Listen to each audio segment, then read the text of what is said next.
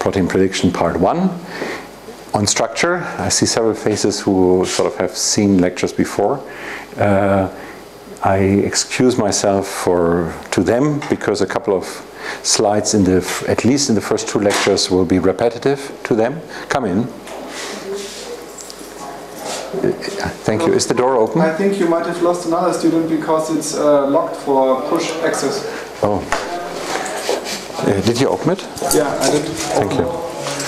Sorry. Thank you. Should I test it? Yeah.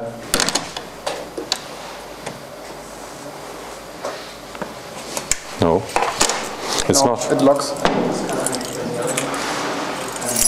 And why is that? There used to be a way to do that. That's one way to do it. Thank you.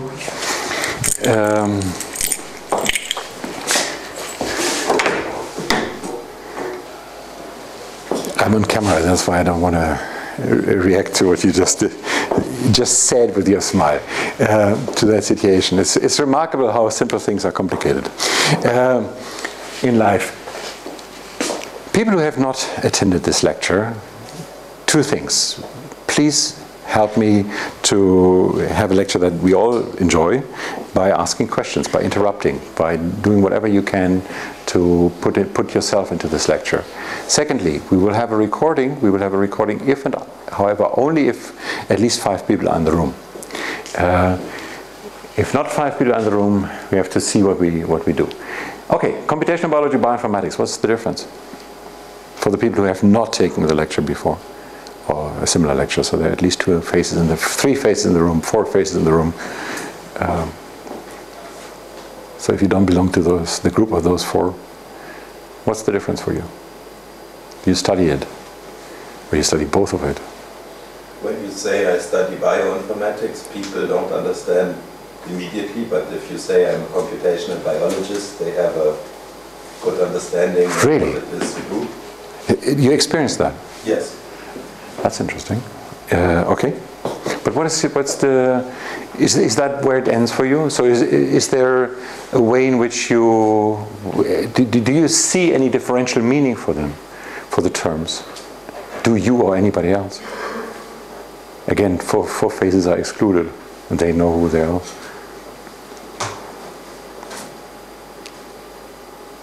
Anybody? Yeah? Well, due to my limited knowledge of computational biology, as I'm studying bioinformatics, I could feel that he studies computational biology. He's in the same study section as you. Anyway, yeah? I study bioinformatics too. I just thought it was a semantic thing. Yeah? Yeah, I feel like bioinformatics is more about structuring data, whereas computational biology is more about gathering data in a computer-aided manner. That's an interesting way of defining it. So there are, oh god darn, I pressed the button. So one way in which you can sort of define it, or some words that come to some people's mind are these here. So in which case, in fact, if you go to the US, then they tend to say that the structuring of data, anything that has to do with having data in a database, putting data in the database, and curating data in a database is bioinformatics. While developing the algorithms that sort of do alignments, that compare data, that is sort of more the computational biology. That's the US view of it. In Europe, the view, bioinformatics is a term that comes historically from France, or bioinformatique, but ultimately in Europe there's this feeling much more that what you said, whatever works better for whoever I talk to is fine. Bioinformatics is no problem whatsoever. I study bioinformatics, I study computational biology, it's the same thing.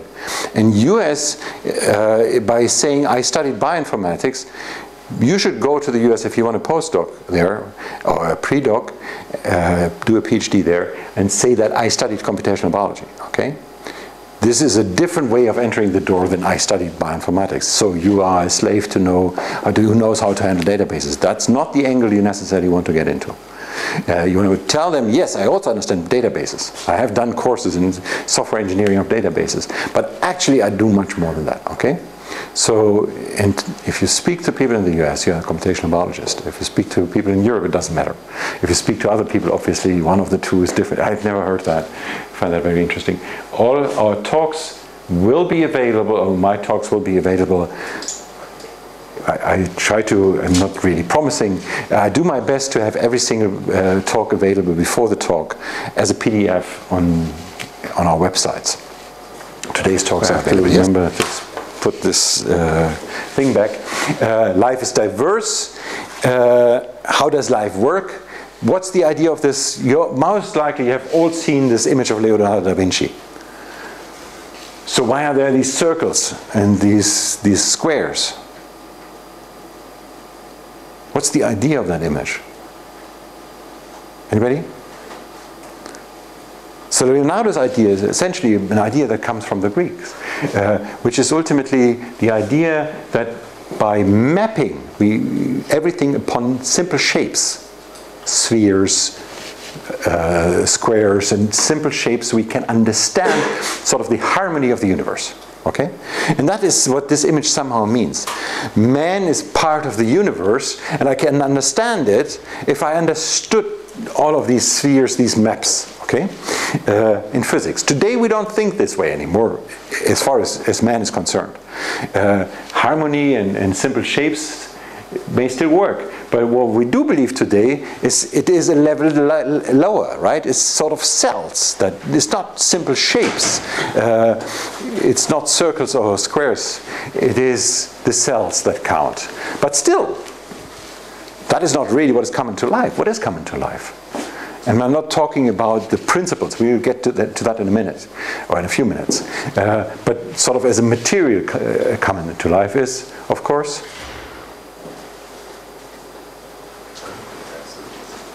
yeah, amino acids, for instance, is one part of it. But an amino acid alone is not life. So essentially, a protein would be a unit of life, if you want, or DNA, right? But amino acids and nucleotides is fair enough. It's a fair enough start. And in fact, if you sort of look at it in terms of an information flow or the central dogma of molecular biology, then DNA is sort of the information that is translated, and again there's a loop going back here. The RNA is an intermediate step, and from there we go to the protein that creates the amino acid. The protein is in fact the machinery of life, and 4 nucleotides, 20 amino acids, and by the way, this is the docking of the last step here, translation. Proteins do exist on very different scales, and that gets us into images.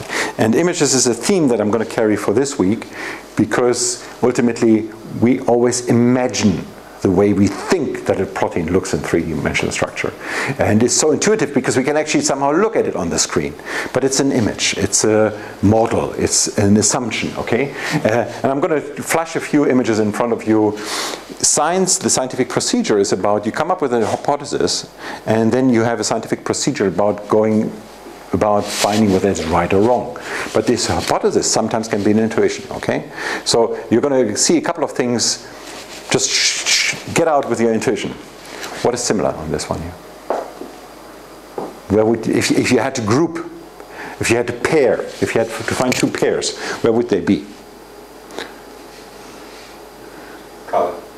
Yes, that's a. So this, by the way, I just flashed this to a group of computer scientists, and I found something that I somehow never thought about.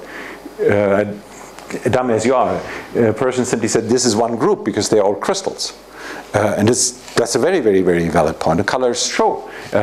Color is another way of valid point. That is sort of this one here, right? And more or less the other one. Another way of doing it is you look for material, right? This is silicon. This is glass. By the way, is glass a crystal? Not exactly. Why not?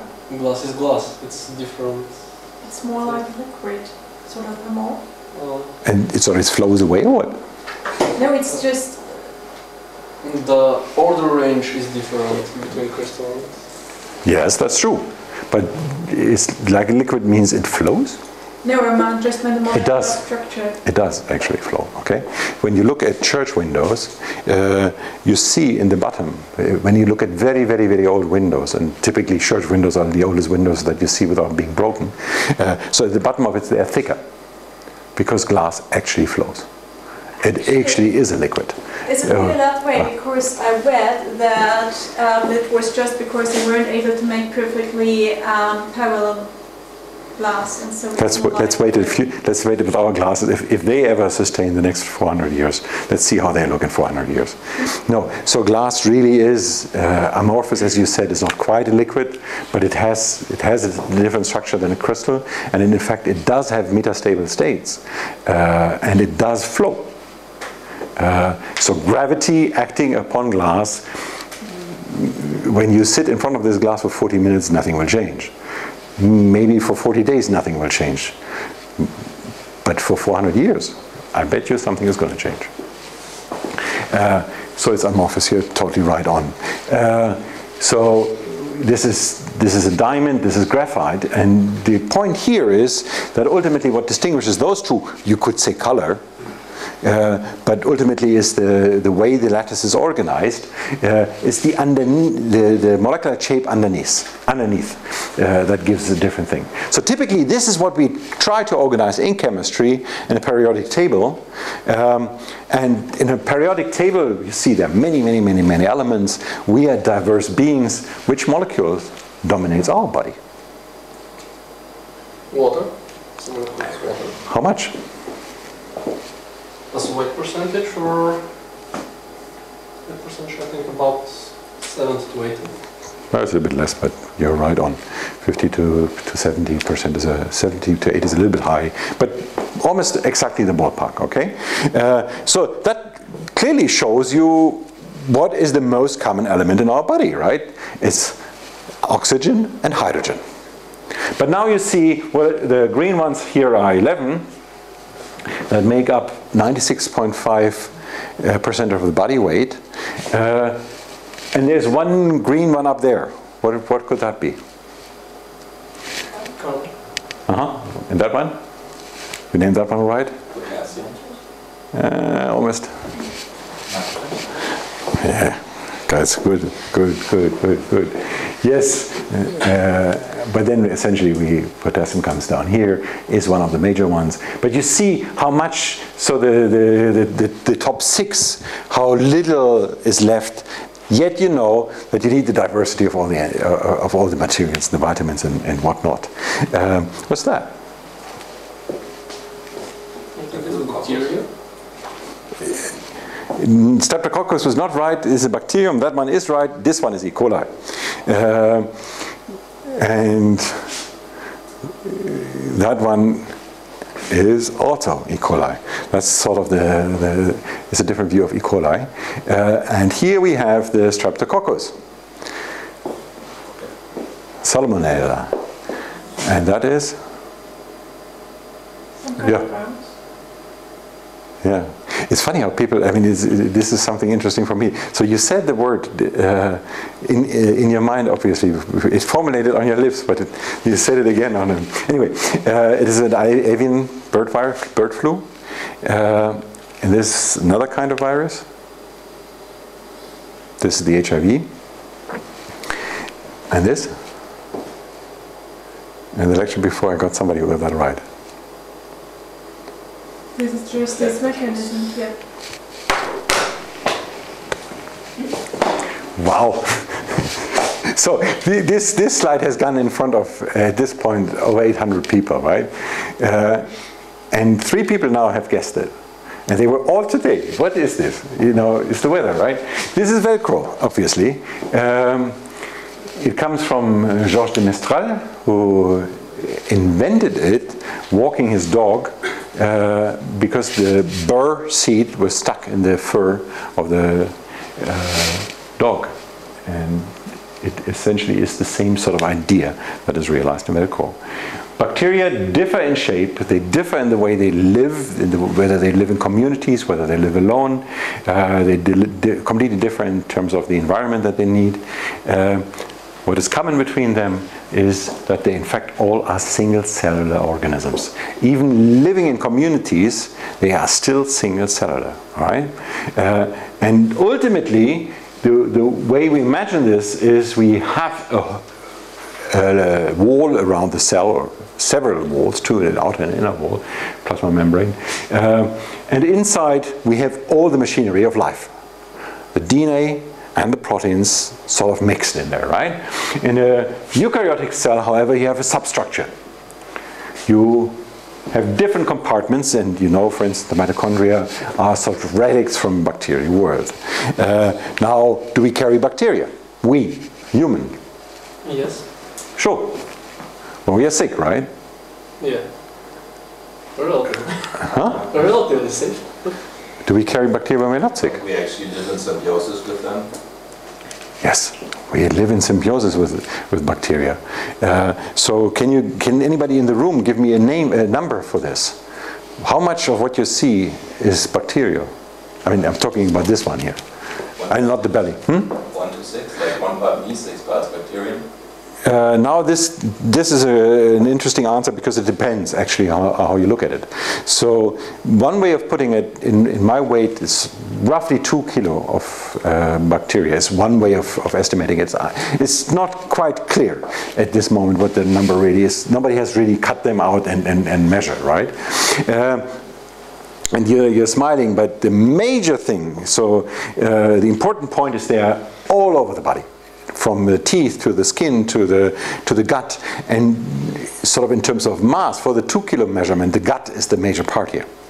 And the way the gut is shaped is actually unclear whether how much there really is, and there may be a factor of 2 or 3 in which they are wrong. So I've heard recent estimates that may suggest very different numbers, just by not knowing how big the gut is, actually. But ultimately, there is a large variety of bacteria in us. They are living with us, they are important for us, and they are changing during the day. They're changing according to how happy we are, whether I gave you the news that you can do your other lecture or not, your bacteria change. Yes, you were? I was actually thinking about, because this is where I got the number from, genetic material. Yes, and here's the other way of looking at it. So I could ask, in terms of, if I sequence the whole thing that is in front of you, okay, and then I sort of cut it down to a number of genes, okay, then by far the largest amount of genome or genes is bacteria that you will find here. That's one way of putting it. So most genetic material that come, not most genetic material, but if I sort of, most genes that come out if you sequenced everything that is in front of you, most of that will be bacterial genes. Okay, that's one way of putting it. But even if you asked, what are most cells? Even most cells are bacterial. Because the eukaryotic cells, I have 65 trillion cells, it's a lot, but the bacterial cells are so much smaller. Okay? Even most cells are bacterial. So by a variety of ways you can sort of come up with different ratios. What is me, what is bacteria, and they're all right and wrong. But the important message here really, there's a whole universe to be explored. And to be explored because really the way that changes and the way that has to do with the proteins, the protein machinery, is something yet to be discovered, or yet to be characterized. Again, common are the DNA, the genes. Where do we have genes? Clear for you guys, no? And where do we people have genes? Is there any way in which we can sort of find a way that something that is totally trivial for you, let me describe the problem of me as a teacher. The faces that I see when nobody knows anything, and the faces that I see when everybody knows it is totally trivial, they look alike. I don't know. It's not funny for me. It's really complicated. So I need a sign. I need somebody to help me out and say trivial, not trivial. Is there any way in which the code? Well, I don't know if you can say if it is trivial, because there's no definition of a gene. Everybody is like fighting about it. What is actually a gene? But I guess what you wanted to hear maybe was in the cell core. Yeah, in the nucleus, right? But not quite only, it's also the mitochondria. By the way, I'm sorry for the image here. Down, maybe you can sort of, this is the only slide for which Dimitri was right, I should have closed the blinds. Here the blue is the nucleus, the red is in fact mitochondrial DNA, and those green ones are the mitochondria. This is a mistake, I should go out. Now, the other part here is, again, in terms of number of things, you all know that the nuclear genome is small, yet the highest amount of DNA information is somehow in the mitochondria, because there are 100 per cell, while there's only one nuclear genome per cell. So again, that's why people also sequence mitochondria. So again, to put that into perspective, of the cell, to put it into perspective of the dogma. The protein synthesis, well, again, transcription, post-transcription, is translation, post-translation, post-translation modifications. Let's get into this quiz. What is the smallest building block of life that can replicate?